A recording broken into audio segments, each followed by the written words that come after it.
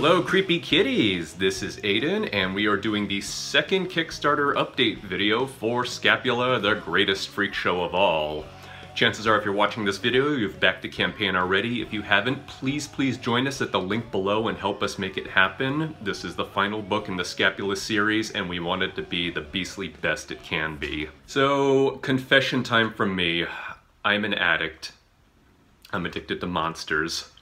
Monsters have been a huge part of my life ever since I first saw Creature from the Black Lagoon when I was only 9 years old or so, and my life was never the same. Monster movies have been a huge influence on me, and of course, they've been an influence on Scapula. Ever since the very beginning, I knew that Scapula was going to have a team of monsters with them. Now, usually when you have monsters in cartoons, it's always the same old adaptations of the Universal monsters. You'll have a Dracula character, a Frankenstein character, a Wolfman, a mummy, and so on and so on. And while I did kind of do that with some minions called the Halloween Gang, they were never really as important as the sinister Monster Doom Legion, who are the major villains and monsters in the series. I've tried to pay homage to a lot of the great monsters that have influenced me, while at the same time trying to make something a little more of my own.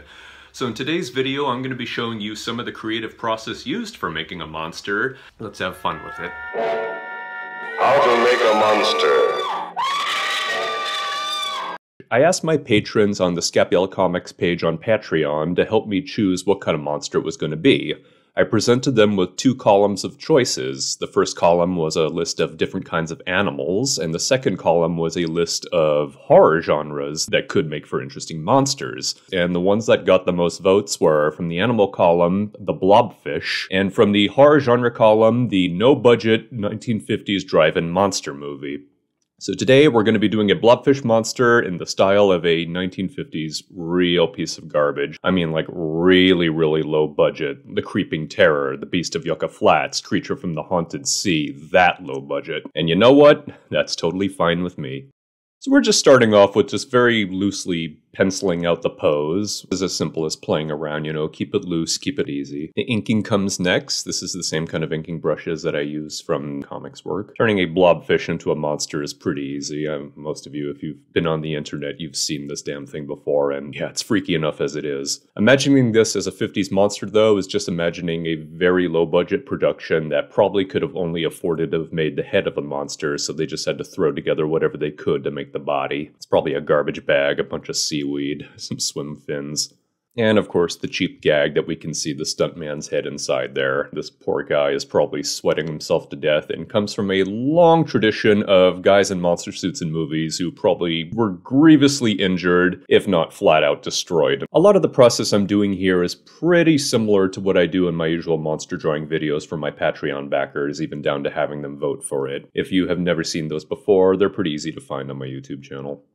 You can see there's also a little bit of influence going on with a movie called Attack of the Giant Leeches. Kind of rings, the rubbery kind of texture.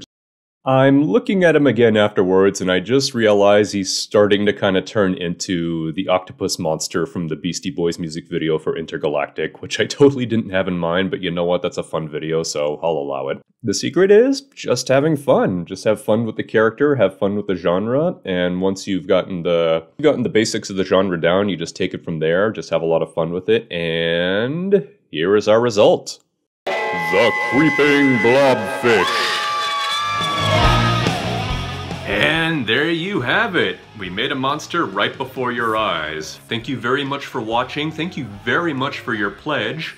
Let us check out this week's brand new pledges. These guys are awesome. Very cool, very creepy in a good way. We've got 2 more weeks to go. Hope we can make our goal, and hopefully you'll all join the freak show very soon. Thank you so very much, guys. Bye-bye.